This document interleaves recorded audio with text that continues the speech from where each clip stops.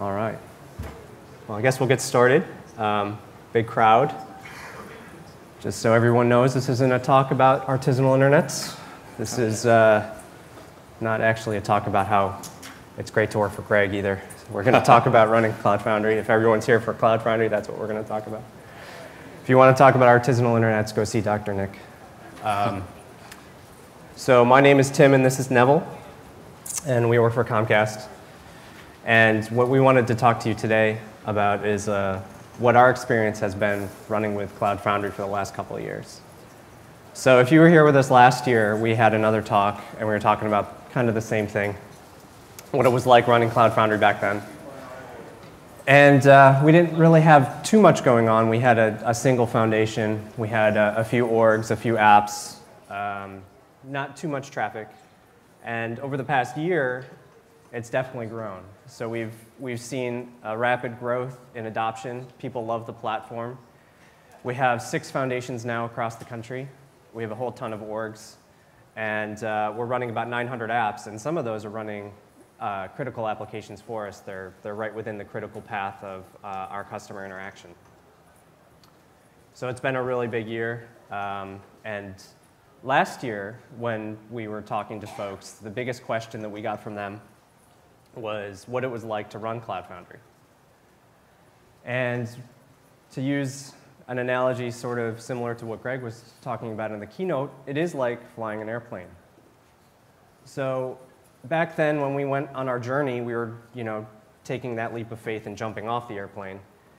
And now we're flying the airplane. So we have this highly modern, fast airplane, which is Cloud Foundry, that gets our developers to where they're going faster than ever before, and more conveniently than ever before. And we get to be the pilots. So it's a good opportunity for us, right? Yeah, absolutely. I mean, we feel fantastic, driving this. These are the best seats in the house. We've been running it for a couple of years, and every time I walk in there to do my job, I feel like Iceman. Not to be. I don't mean to offend the Maverick and Goose fans either. But frankly speaking, this is what our customers expect from us. But in all reality, at the end of the day, that's exactly how we feel. We feel the cabin is hot, we're sweating like that striker, and we're ready to jump out of that aeroplane. On days like these, you can actually find Tim walking around without his shirt. Why, Tim? Well, not exactly without my shirt, but basically because we're faced with this. We're faced with a cockpit that can be a little overwhelming at first. And you have metrics upon metrics, metrics here, metrics there. You have a lot of different management interfaces that control Cloud Foundry. We use Pivotal Cloud Foundry, so we're constantly going between Bosch and Ops Manager, trying to figure out what's the best way of doing what. We have backups that we have to worry about, build pack maintenance, load balancing. And we're a full-service shop, so we manage the infrastructure underneath. We're VMware engineers as well, and we manage the underlying physical hardware. So it can be a lot sometimes. And also, can't forget about who's flying the plane, who's riding the plane with us. Yeah. Anybody want to take a guess on who these guys might be? Who are these guys? Well, they are actually our developers. I have a feeling that we have a lot of developers here, Tim. So we don't have anything against developers. They keep us on our toes. They're big proponents of the environment. But every time there is a slight turbulence in the air, they start looking for life vests. They are ready to, they start kicking and screaming, and they go into crash positions. So Tim, what have we, if I may, maybe, what kind of oxygen masks have we given them to make them comfortable in the environment? Right, so it's important for not only our developers not to go in crash position, but we're sort of in crash position too. So we want to talk to you about some of the tools and automation that we've leveraged to make this more of an easy experience for our developers, make it easier for us to support as well. Absolutely. So the first thing we want to talk to you about is monitoring. So I think there's been some other talks about monitoring, and we have our own implementation as well. But it was the first problem that we had to solve. We needed visibility into Cloud Foundry. We can't keep on running Bosch VMs all the time to see how things are operating. You can't keep on going into Ops Manager. So our monitoring solution leverages Nagios at the center. So we have Nagios that has a JMX plugin that is pulling metrics out of Ops Metrics. So Ops Metrics publishes all sorts of metrics that are low level at the operating system level for CPU, memory, disk, all those kinds of things. And also more higher level things that have to do with Cloud Foundry, like how many requests you're getting per second into your router layer, how many stagers you have available on your DEA layer. So we take all those metrics, we pull them into Nagios, we set some thresholds. When those thresholds are met, we can send alerts out to our operations team. But we can also take those metrics, pull performance data off of them, and forward those off to our dashboards, which use Influx database. So Influx is a tool that is built as a data store for time series metrics, and it's really good at pulling in thousands and thousands of metrics and being able to query them very quickly. And we use Grafana to pull those metrics out and create dashboards. So looking at this system, what we end up with is some pretty cool looking Grafana dashboards. And this is the one that we look at every day. Even they want to see it. What's yeah, he wants to look. So this is what we look at every day, and it gives us a really good, quick visual indicator on what's going wrong with the system. So I'm just going to go through a couple of these real quick. So if we look at the top right, we have the requests coming in per second into our router layer. And this metric is available through Ops Metrics, and we can publish it through Grafana. So here you can get an indication of how busy your system is. If you see rapid drops in this metric, you can get a quick visual indicator that maybe something's wrong with your load balancer layer. If you have a rapid spike, you may have issues with response time. You may tell that something is very busy or something's kind of running away. So easy, quick indicator. On the top left, we have what we consider as our user experience graph. So this is response time for all of the endpoints that our customers see. So you have the console response time, you have the API response time, you have application response time. So if you start seeing things like this, you call Neville. Sometimes, no. He usually thinks it's me who did it, but yeah, exactly. So so this is telling us that our dev console is actually spiking in response time over the last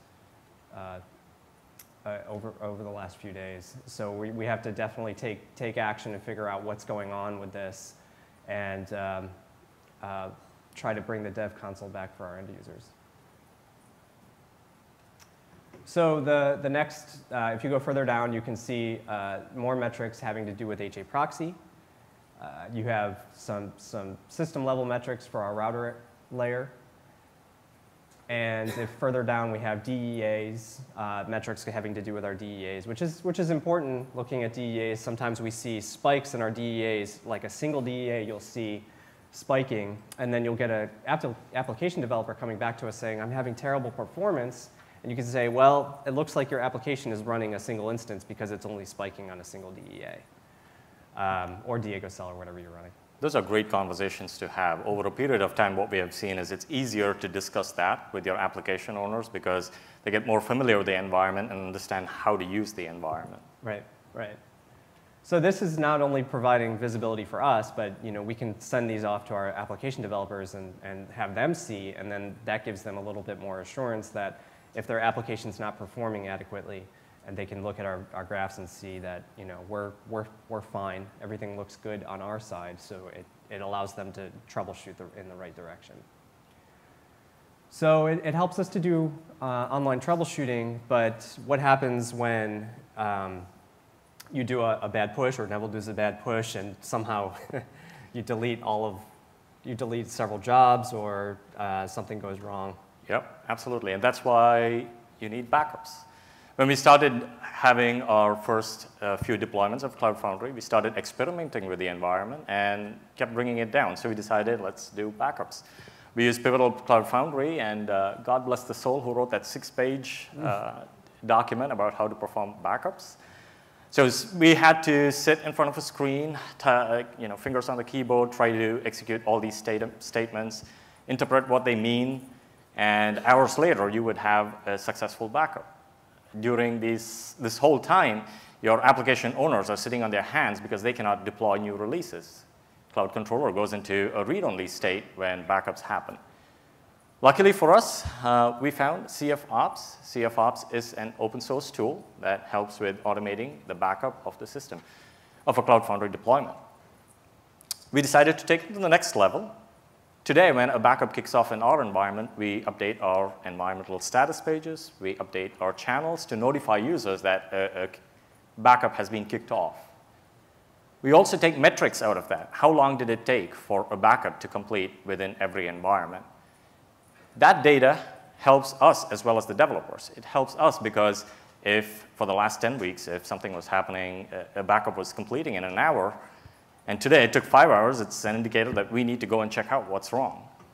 It helps our developers because now they have visibility as to when backups are happening so that they can make sure their deployment cycles do not fall during the backup period that we have.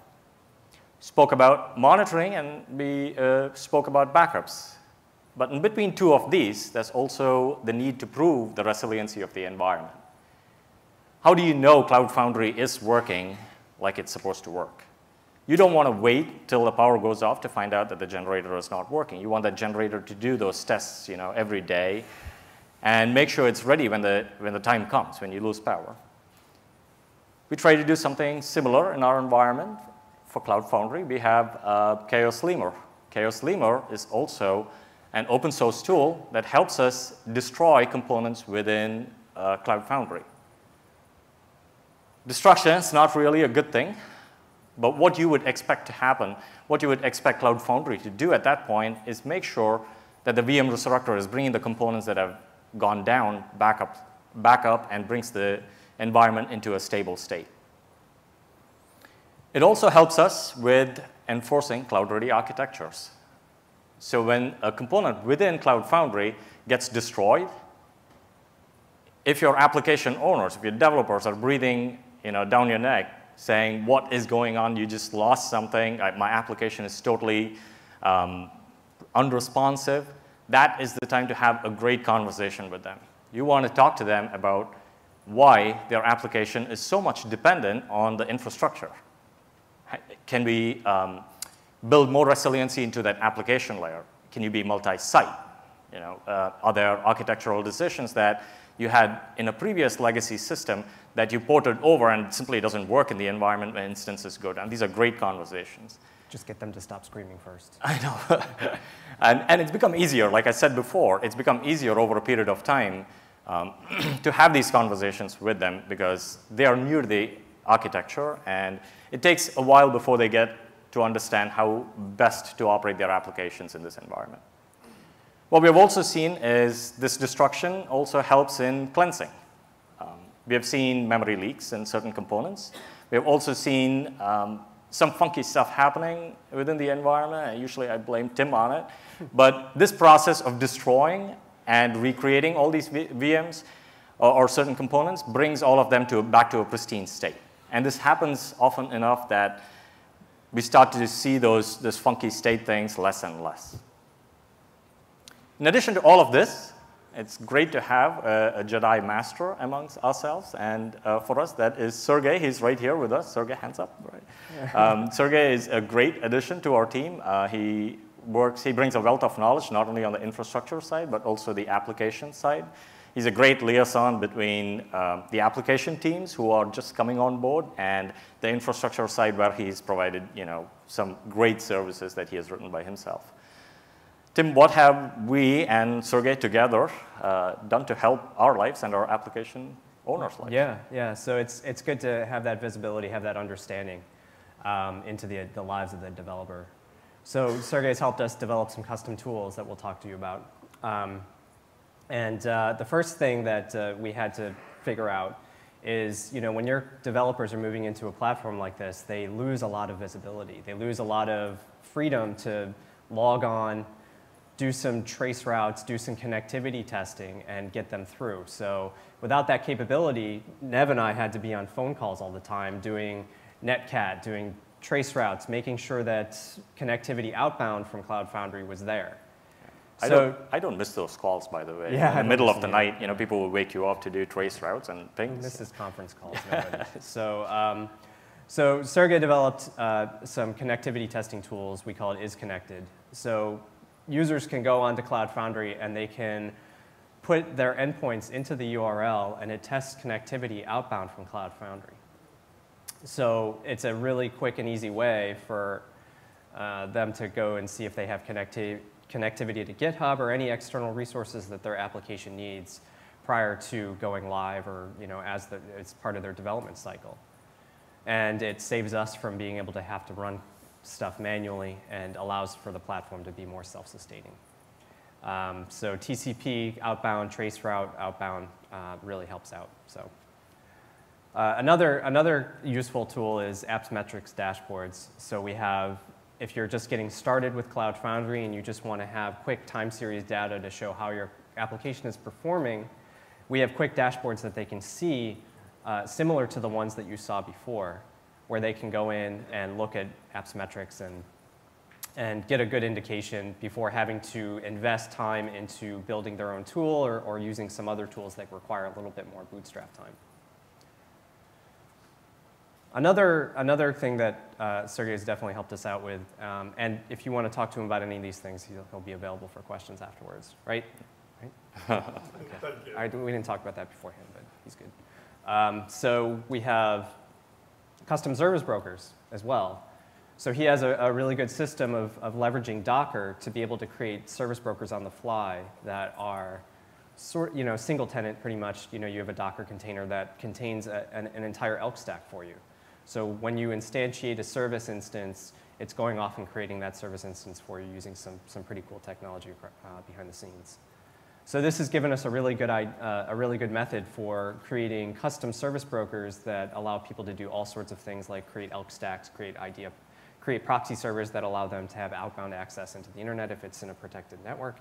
So there's all sorts of ways, and it's very extensible. So I encourage you to ask questions if you have them after the talk. Yeah, these are great tools. What you will find is over a period of time, once people get used to having everything within the PaaS environment, they don't want to go out and build their own infrastructure as a service anymore. So the more services you can build into the platform and keep them there, they're very happy with getting away from that infrastructure as a service layer that they were in before. Mm-hmm. Yep, definitely. And outside of the developer, for our part, we've done a lot of scripting to help automate some of the things that we do every day as well, and our operations team does every day. So if you're familiar with Cloud Foundry, you're familiar with Pivotal Cloud Foundry, sometimes it can be a challenge to do user intake because there's a dance of logging on the first time and then being added to an org, and then they can log on and it allows that then they have the access they need. So we have scripts that do user intake that pre-create users, pre-add them to organizations, so the first time they log on, their environment's ready for them. And as we have a lot of sites, as you could see, so a lot of our users need to clone their environment from one to another, so there's some scripts out there that we do that allow that cloning to happen, so their environment and their spaces all look the same between two different sites, which has been really cool for us. Yeah. But Tim, this is all tech talk, right? I mean, we are engineers and we love technology. And we could talk about technology all day, but there's this thing called social interactions that we're not really good at. And even on Facebook, I mean, I see your selfies, man. You need some improvement. So in our Cloud Foundry environment, we have worked on the social interaction with our customers. That's where transparency comes in. All the metrics that we saw initially at the start of this talk is exposed to our customers.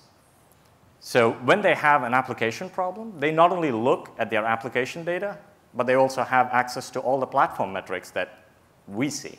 So we are very transparent. We don't have anything to hide. And when there is actually a problem, we try to address it as openly as possible. I would like to give an example of what happened. It was about 6 months ago. It was a perfect storm. We had two things happen. One, we decided we're going to help our customers by providing more build packs in the environment. The second was we decided, for whatever reason, monitoring of ephemeral disks was not a big deal. Right? When was the last time ephemeral disks brought down the environment? No, yeah. I don't even remember that. But so the new build packs started caching on the DEAs, and we pretty much ran out of disk space on all our DEAs. We have a lot of DEAs, just to give you the context.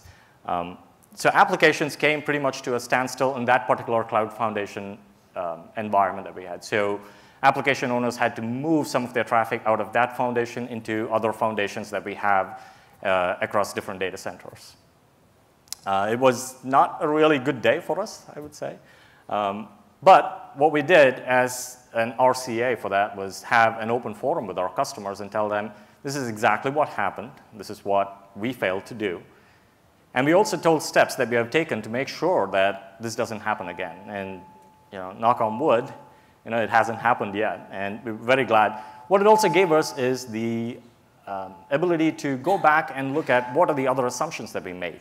Right? We thought ephemeral disks were not OK to be monitored. What were the other things that we made assumption on? So we had that exercise, and we're very happy that it's an eye-opener when incidents happen. We have status pages where we inform our user base on what is happening within the environment. And we have Slack channels where we have really close contact with our customers. We have a Slack channel that's about like 275 to 300 people on the Slack channel. What we find over the period of time, we have all these new customers who come, who are interested in the environment. Through the grapevine, they actually heard about Cloud Foundry, and they come and ask questions. Before we start replying to them, our existing user community is replying them. They're like, oh, we ran into this problem before.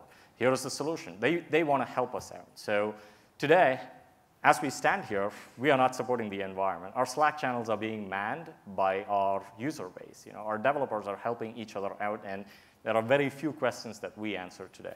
Yeah, having that kind of community brings together sort of like this self-sustaining ecosystem of users that can share information and help each other out, and we see that all the time. So it's been very important. It's crowdsourced, and I think that's one of the very, very big keys to our success in Comcast. Well, I guess that brings us to keys to success. When we started making this presentation, I told Tim, people shouldn't be going through all these presentations to see, how to succeed in the environment. Let's just give them an abbreviation, right? We all love abbreviations, right? LOL, BRB, LMFAO, not the rap artist, right? RTFM. RTFM, okay. Please. So I told him, I'll make an abbreviation. And after days and days of searching, I finally got it from word of the day. And so today, you guys have ECLA. What does it mean? It means to achieve brilliant success in something. So how can you replicate some of the success that we have had in our environment? So we start with E, energize your base.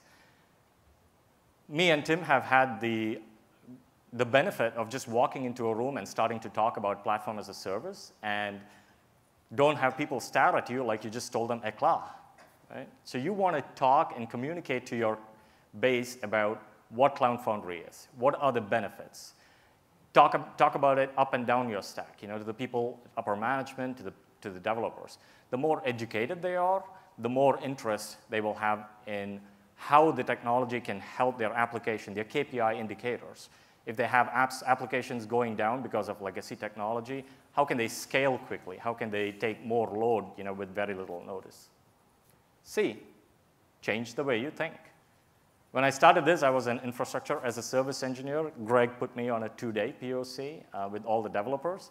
And all I was sitting there and I was thinking, where is the infrastructure piece? It took about 1 hour to explain how to set up the infrastructure.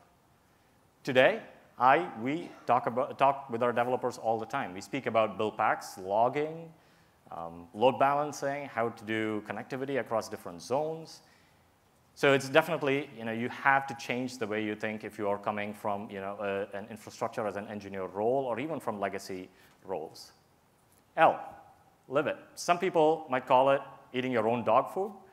But today, we have our own cloud portals running within Cloud Foundry.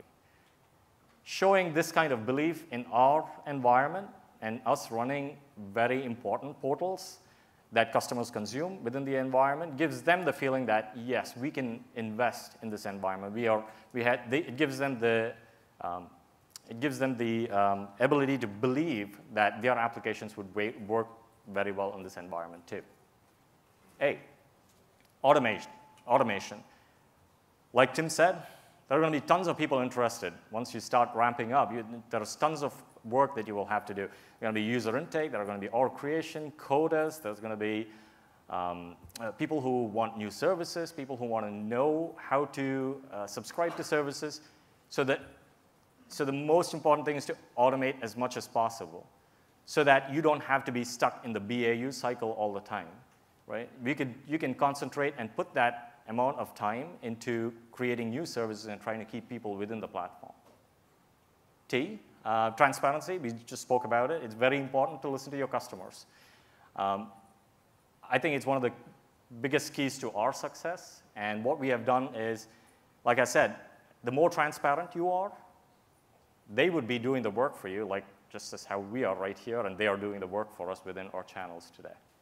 Well, I guess that's a cloud for you. That's a new abbreviation. Tim, what do you think? Yeah. I overachieved? Yeah, not too bad. Hashtag a cloud. Right?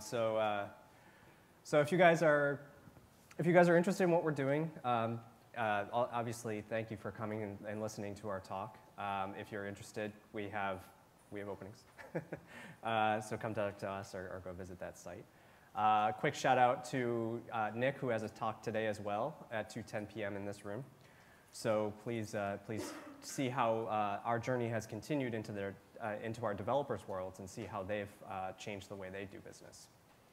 So with that, if anyone has any questions. It's time for you guys. Yeah.